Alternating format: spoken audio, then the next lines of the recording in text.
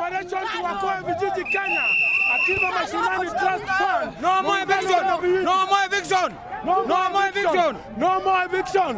We don't want to be evicted anymore. No more eviction! This land belongs to us. Muungano wana Vijiji Kenya. Ghetto is our home. We are born there. We are supposed to die in ghetto. Anybody thinking that we are going to move? No! We are very sorry. Today, 8th December 2012, we are going for demonstration. 50 years since we got independence. But the slum dwellers has got nothing to smile about.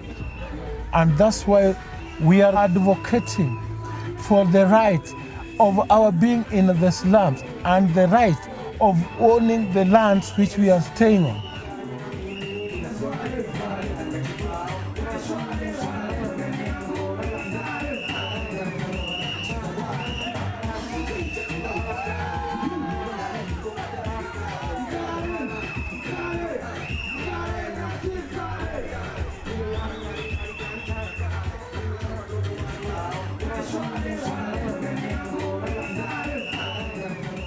My name is Evans Omondi Jack Papa. I am born in Mukuru. I'm 60 years old. I'm a social village elder in Mukuru. There are people who came when we were on this land and they grabbed this land for their personal need. They were grabbed in 1983 by those people who are well connected to the state, either politicians, either administrators, either business persons. I'm paying 1,000 Kenya shillings per month for rent.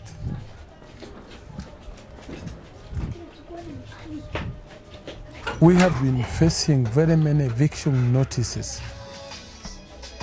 My shack had been demolished several times, even more than 10 times, since 1980s, 82, 83, 84.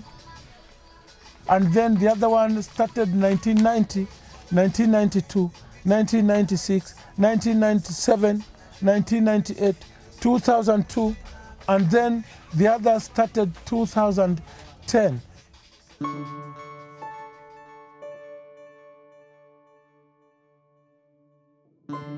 They demolish everything, they carry everything, they leave you there to stay.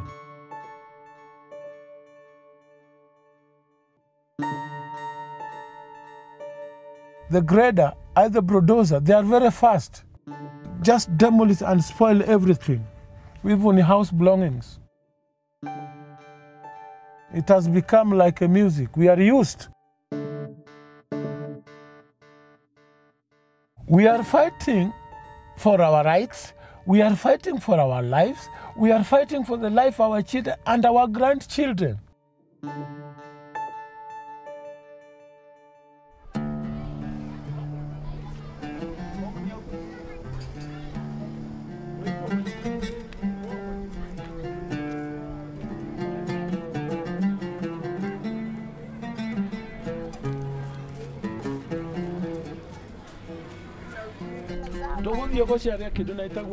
Security of land tenure.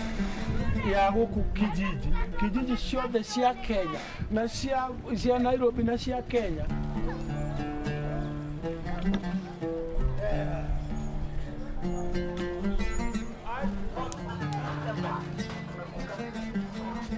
Hii ni ya kutetea ile maandamano ile ulienda. Kesho kotini. Yes, kesho maneno kotini. Ni ile maneno ile ya siku ile. We went to the Muungano wana Vijiji and Akiba Mashinani Trust, an NGO championing for the right of the poor people staying in the slum. We went to them and we had any other option. Then we took the matter to court of law.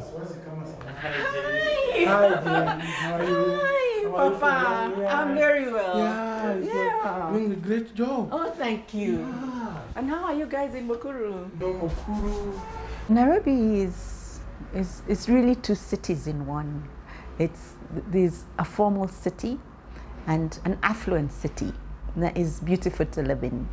And then there is the other city that is very poor and is very marginalized. So basically we have almost 65% of the population of Nairobi being squatters.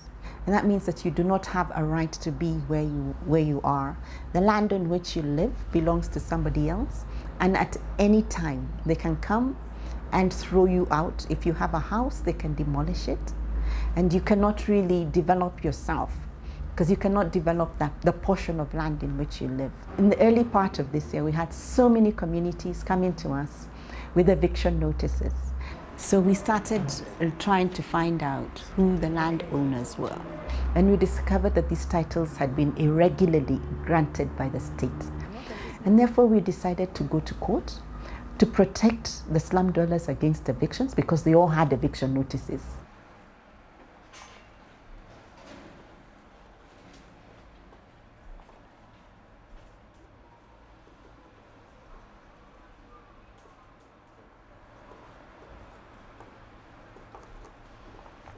We are coming out of the darkness into light.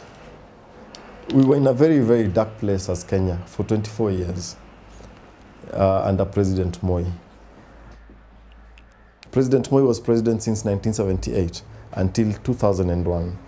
He ran a very corrupt regime which gave land to everybody who was in power, anyone who had access to him, anyone who had the money. So it was a case of the rich taking care of the rich. So he took the land, gave it to many of these respondents, and there were already people living there on public lands. So first the land has been corruptly issued, granted to these people. Now we have a new constitution. And the constitution gives us right to land, right to sanitation, right to good housing. That's in the Bill of Rights. And the constitution gives the courts the powers to enforce this Bill of Rights, or at least to protect the rights granted in the Bill of Rights.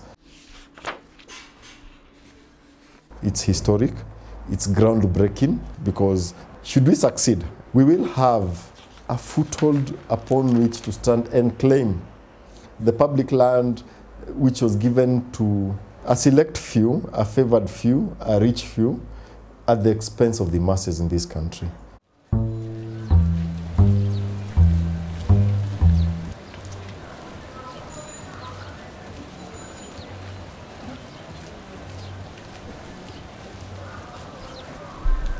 Tunaenda kotini kwa mashtaka ya kuzuia kesi ya kuhamisha watu katika vijiji ya Mukuru. Kwa hivyo sisi kama watu wa kwa Ruben na kwa Njenga na vijiji yote ya Nairobi tuko katika Milimani Court na tumestaki matajiri 14 wale mabwenyenye wale wakubwa wale wanasumbua, wanaishi katika eka 2 mtu mmoja, na sisi tunaishi katika 10 by 10. Kwa hivyo sisi tunaenda kotini, tunataka hizi vijiji zote zikae imara, vijiji yote ya Nairobi ilalishwe, ikubaliwe ili waweze kupewa barua inaitwa Security of Land Tenure. Hii ni barua ya kuhakikishia hata wewe ukijenga na mawe hakuna mtu anakuingilia. Kila moja ajitokeze na sisi tuweze kuenda pamoja.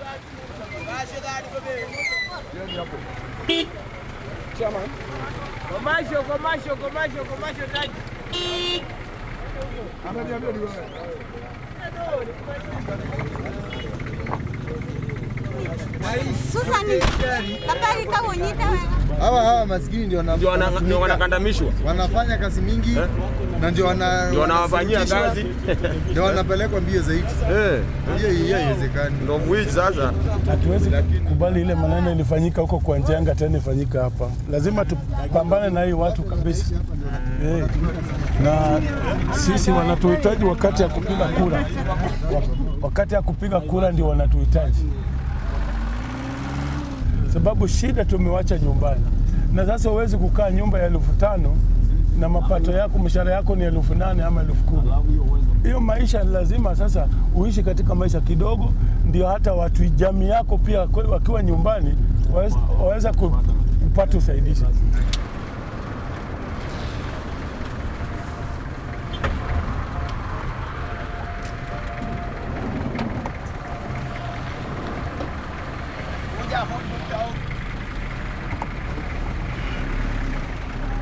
Na wakati hii lazima sasa tusaidiane na nyinyi. We must help each other. Mpaka tusaidiane. Sababu tukisaidiana, hii vita si ya mtu mmoja.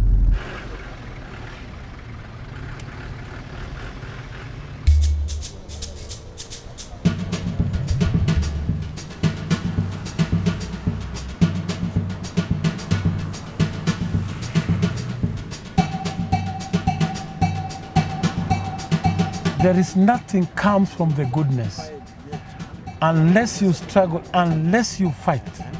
And that's why, although we know this fight is going to be difficult, because we are fighting with those people who are holding the economy of this country, we shall keep on fighting until the last minute, until the last eternity.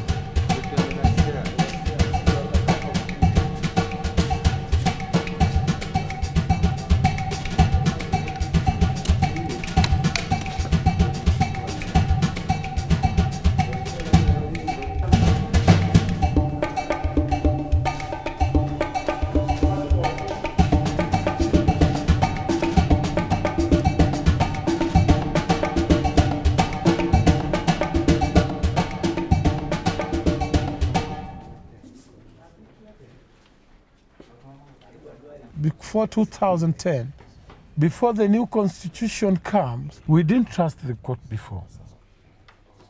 But now, we have a trust with our court after reform. And we are not going to leave this matter. And if the court, the High Court, is going to rule it against us, we shall appeal to the Supreme Court. I don't have any problem at all with the application. If the Supreme Court doesn't listen to us, either rule the case against us, we shall continue to the East African Court. And if East African Court also rules against us, we are going to race to African Union. And if the African Union is not going to listen to us, we shall then, the condition will force us to take this court to the UN, because we belong to the people of the world. 18th, 19th of January. Let's take the 18th. Okay. Sure. Now what's happening today is that none of the respondents have responded, but we have so many other people seeking to be enjoined to the case. So what is happening is that we are coming back on January, then we'll know each other. Everyone who's interested in the matter will have come in. Everyone who has paperwork to file will have filed. We'll have filed our responses, so it's a question of waiting till 18th January next year. We are not feeling well because we want this case to be finished so that we can return back at home, our slums where we are staying, when our hearts are free, because we are representing almost 300,000 people in this case, whereby they cannot all come here. They rely on the information they are going to get from us. 70% of Kenyans are staying in slum, and why? That's a very big question mark. So we know we shall succeed. We want to be defeated in this case.